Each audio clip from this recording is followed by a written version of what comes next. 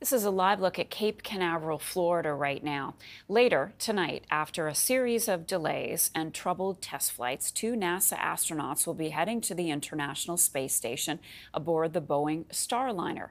CTV's Tony Grace joins us now with more. Tony, good Monday morning to you. A lot of anticipation for this launch, and should we say, finally, this launch. Yes, finally this launch. And Marcia, does it get any better than the fact that they rolled the rocket out onto the launch pad on May the 4th, Star Wars Day, right?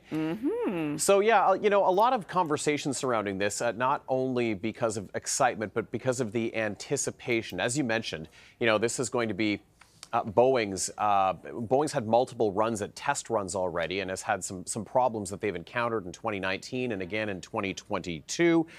So this will be the first time that a Boeing spacecraft will be testing out, taxiing astronauts to the International Space Station. It's going to be Suni Williams and Butch Wilmore going.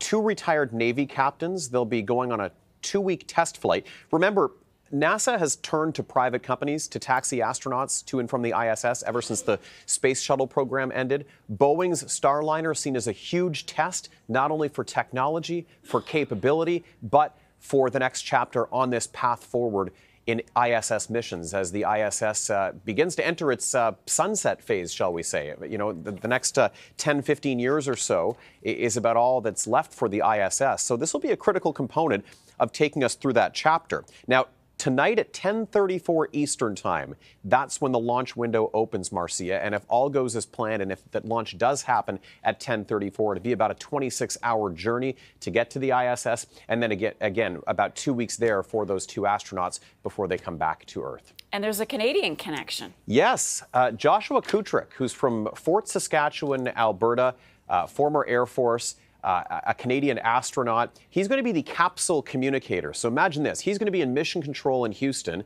The launch happens from Cape Canaveral, Florida, by the way. Mission control, of course, is in Houston. He's going to be there, and he's going to be the one whose responsibility it will be to make sure that communication is relayed effectively from mission control to the crew, that there's no misinterpretation, that any emergencies can be dealt with swiftly. You know, for his part, he says he's very excited to be part of this. He's going to be on a future Starliner mission. He's scheduled to be on a Starliner mission to the International Space Station no earlier than next year, where he's scheduled to spend 6 months up there. So for him, this is going to be an inside window into a flight, a process, a journey that he will eventually be undertaking himself. He'll kind of be able to see this from both sides once he does take that journey. So a very exciting moment for him. And by the way, Jeremy Hansen, who of course is part of the Artemis II mission, has been on hand at Cape Canaveral for a bunch of the pre-launch activities. So some Canadian connections to this potentially historic moment tonight, Marcia. Great stuff. And we'll be watching, of course, later tonight. Tony Grace, thanks for that. You're welcome.